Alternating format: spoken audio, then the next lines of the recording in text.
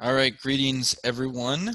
Welcome back to the second part of the video for section 2.4, continuing on with our study of continuity.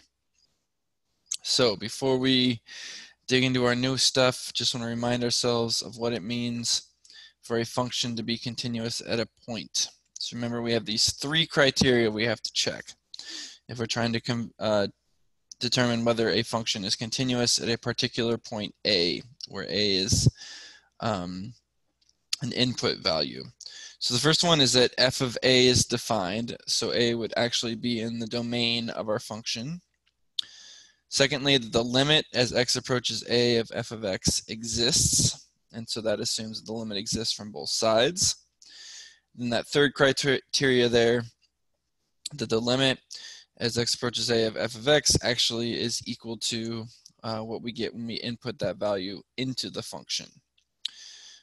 So if any one of those criteria is violated, then we know that the function would be discontinuous at that particular point.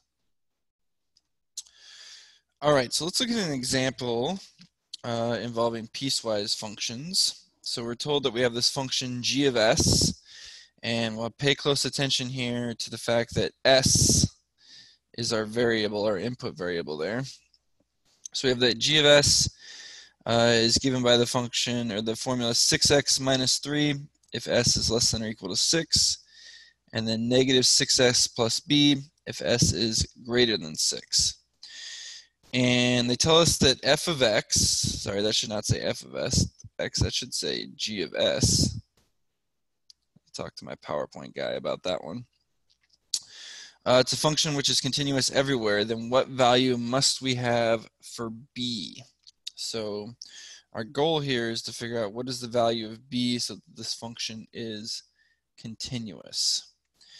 Now, notice that b does not appear in the top part of the function here, the 6s minus 3, for values of s that are less than or equal to 6. So what I'm actually going to do here is start by just graphing that. So if we think about it, the function 6s minus 3, that's a linear function. And according to what we're given, we only use that for values of s, our input variable, that are less than or equal to 6. So what I'm going to do here is I'm first going to input 6 into that function. So if I do that, I'll have 6 times 6 minus 3, which give us 36 minus 3, which is 33 is the output there. So I'm going to mark on my graph over here. I'm going to, let's see if I can get this with the stylus. I'm going to count by 5s here. So that'll be a 5, and then a 10, negatives, of course, and negative 15, and negative 20 here, and then maybe I'll just skip some here. So this is 10, 20, and then 30 is here. Okay, and then along the horizontal axis, I'm going to count by 1s. So this will be 1, 2, 3, 4, 5, and here's 6. So we just saw that if we input 6 into our function there, we get an output of 33. So that'd be right about here somewhere.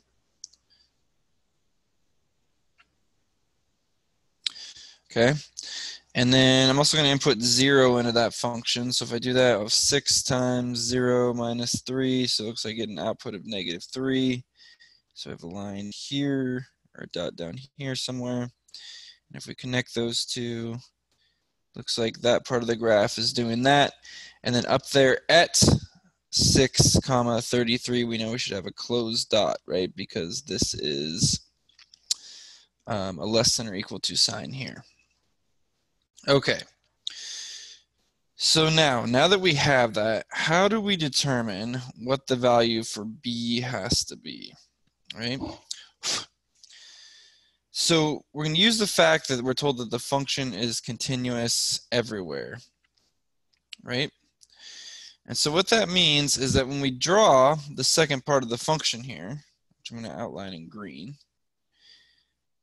that there can't be any breaks in the graph, right? It can't start like here and go like this, because then we would have a function that is discontinuous. So it must meet the other piece of the graph right here at this point 633, which tells us that if we look at the function negative 6s plus b, that if I input 6 for s, so if I do negative 6 times 6 plus b, the output there has to be 33, right? And so we can work that out. We'll have negative 36 plus b equals 33. If we add 36 to both sides, then we end up with 69, I think, would be the value for b there. Okay, so this function will be continuous everywhere if that value there for b is 69, because it'll meet right here at this point here, and then the graph will do whatever it does from there. I think it does something like that. Okay, cool. All right, let's talk about an application of continuity. And this is one of those misleading uses of the word application. So I'm going to say application, but it's not going to be to a real world thing. It's going to be to another area of math. So let's say we have a function here that is f of x equals x squared plus 5x minus 1. And we're looking at it over the interval 0 to 2. And so those represent input values there. So the first thing we're asked to do is find f of 0. So we can just input 0 into the function. So we'll do f of 0 equals 0 squared plus 5 times 0 minus 1 equals negative 1. We can also do f of 2. So we have 2 squared plus 5 times 2 minus 1. If we work that out, we'll have 4 plus 10, 14 minus 1, so 13. So we have the f of 0 is negative 1, and f of 2 is 13. And then the third part says, assuming that f of x is continuous at every point along that interval, so that would mean there are no breaks in the function, can we conclude, without looking at the graph, that there exists a number c in the interval, so meaning some number between 0 and 2, for which f of c equals 0, meaning if we input that value into the function, the output is 0. So are we guaranteed that there is some number between 0 and 2 such that if we input it into the function f, we're going to get 0 as an output? And we're told that this function is continuous at every point on that interval. So what do you guys think? Well, I know it says not to look at the graph, but let's use a graph here somehow. So we were told, or we saw that when we input 0 into this function, we got an output of negative 1. So that would be a point down here. And then when we input 2, we had 13. And we're told that this function is continuous, which means that basically if we're going to graph or draw the graph between those 2 points, there's going to be no breaks in it. And you see what happens, or why that tells us that there has to be some value between 0 and 2 for which the output value is 0. Well, let's suppose not. Let's suppose that there was no such value. Well, notice that all output values of 0 occur right here along the horizontal axis, right? So that would mean that if there was no value where the output was equal to 0, then the function is never going to cross the horizontal axis. However, is it possible, if I started this first point here, to draw the graph somehow so that it's continuous, meaning it's somehow going to connect with this point up here without crossing that horizontal line?